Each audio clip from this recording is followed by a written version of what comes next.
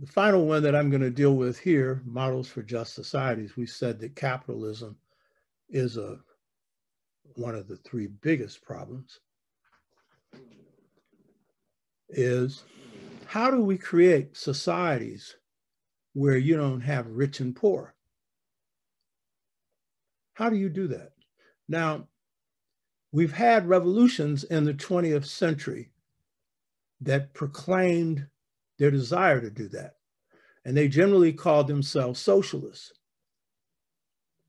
And their goal was to redistribute wealth equally. That's what they said. But when they came into power, very often an elite was in control. And very often they were reproducing the systems that they had before. In Russia, Stalin, and I think no telling what Lenin would have done. He was one of the leaders of the revolution. Had he not died early, Stalin was a pure gangster, and he killed a whole lot of his people, maybe more than the Germans killed in World War II. The Russians lost 27 million people in World War II.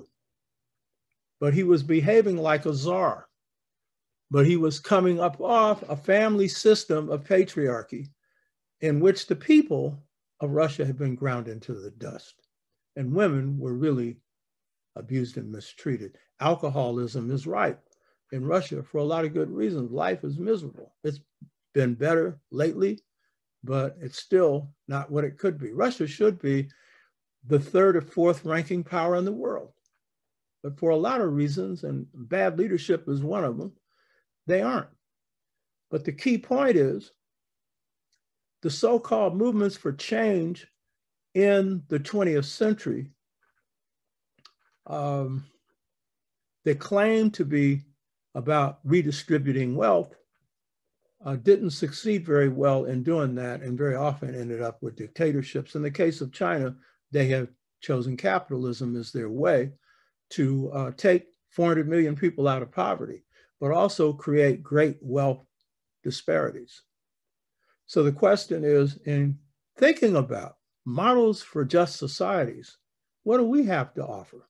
And say, I would argue this, the main reason why socialism failed in the West, that is in Russia in particular, is that the West, doesn't have a caring culture.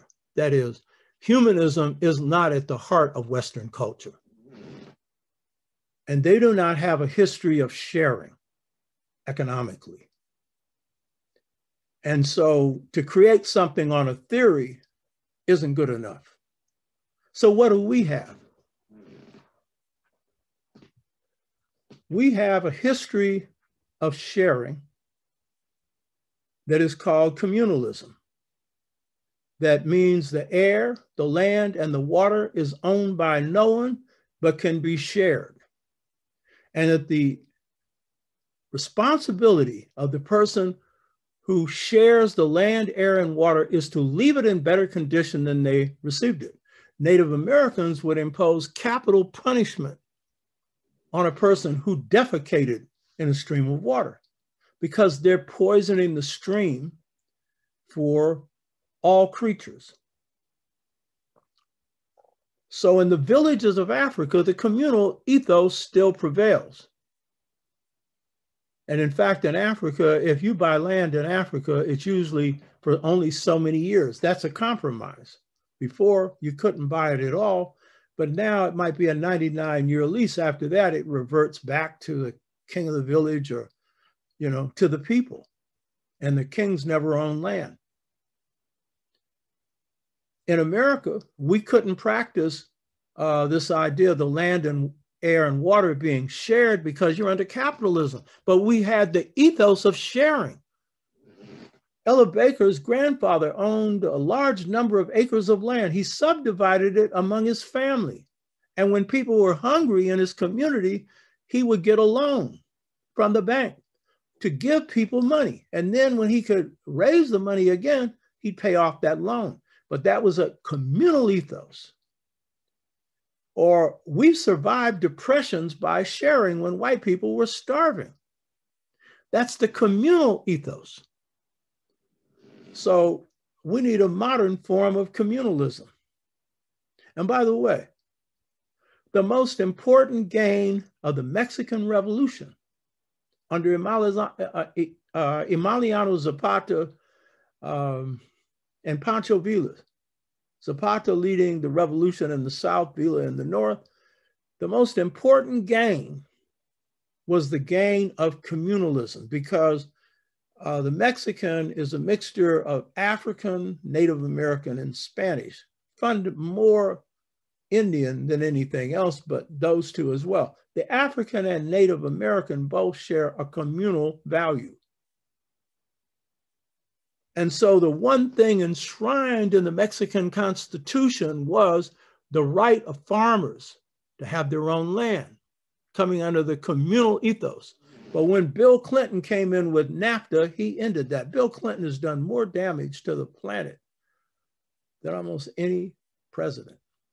You hear me?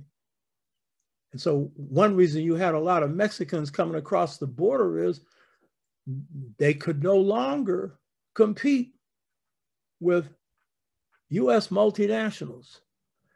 And as a result, they had to go elsewhere to, make money to feed their families. So communalism was a gain.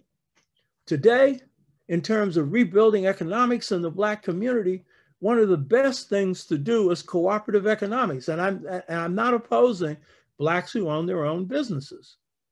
That's the second largest employer for Blacks. And we've lost 40% of our businesses through COVID. 40%.